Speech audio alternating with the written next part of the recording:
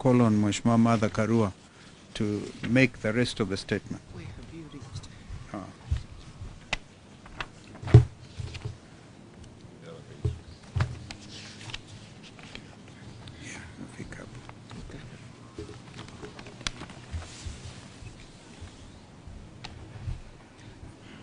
The party further notes, before then, Samahani, the government has entered into a public-private partnership with militia to cripple freedom of assembly and protests.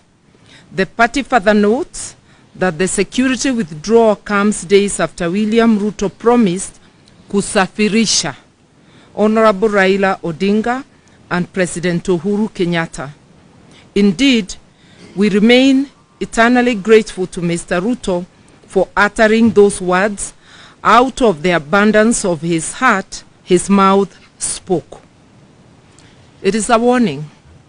It also comes days after RUTO openly instructed Kenya Kwanza to recruit and arm supporters for a confrontation with protesters.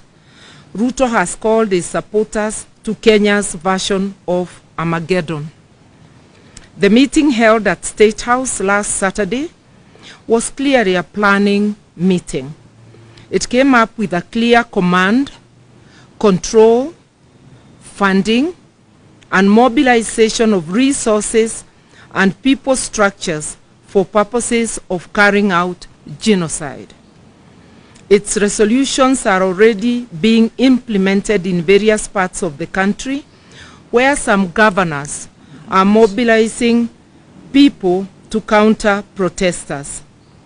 It is also taking the shape of greater surveillance being conducted around our leaders' homes and offices, which are being surveyed by people in unmarked vehicles.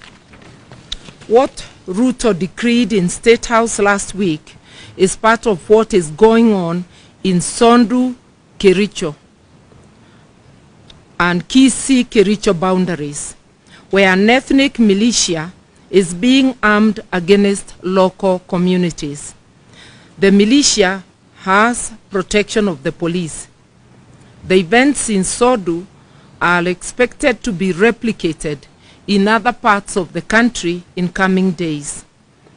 We further take note that although Kenya is not at war, all police and other security officers have been recalled from leave to deal with protesters. The provisions of the Constitution on the right to protest notwithstanding, RUTO is at war, not just with Azimio, but with the entire Kenyan population, especially those who do not support him. We appeal to our neighbors in the region not to join RUTO's war against Kenyans. Our neighbors must not supply RUTO with tear gas and ammunition to fight Kenyans. Our crime is only that we have challenged RUTO to bring down the cost of food, reconstitute the IEBC in a way that includes all players, also to audit the last year's presidential elections and to respect political parties. As leaders, we have reached the decision that we shall fear not those who kill the body but are not able to kill the soul. So even with the intimidation of withdrawal of security, Azimio confirms that the protests planned for Wednesday, tomorrow, Thursday, and Friday this week are on as earlier announced. We appeal to the police to be professional, to resist being turned into a killer squad for hire by politicians and a regime suffering acute legitimacy deficit. We appeal to our police to maintain their professionalism, that's once again, that has been seen from some of its members who have participated in UN missions across the globe, with enhanced individual careers and who have lifted the image of our country. We appeal to them to resist being used to provide cover to tribal militia that kills people in the name of policing. A time comes when all the crimes will be answered for by everyone involved, including RUTO himself. They need to think and think again before committing these crimes against citizens. We remind RUTO and entire police service that responsibility for protection of Kenya is not a shared duty. Under our constitution, the duty bearer is the state and the law enforcement agencies. As protesters, what is required of us is just to give a notice that we'll be having a procession. We have given adequate notice.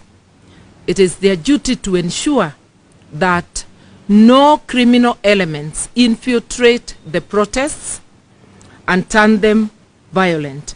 And in our experience, it is the police who have turned peaceful protests violent. We take this opportunity to thank the UN Human Rights Office for calling out the government, the RUTO regime, over the use of excessive force by police to quell protests. Indeed, the use of force has been unnecessary and totally disproportionate, and has included use of firearms and shooting with an intention to kill, and actually killing. We have always appealed to our protesters to remain peaceful, and we ask them to continue doing so. We urge our people to obey the law, respect private property and even public property in the course of protests. We maintain that we have always been peaceful until police decide to import violence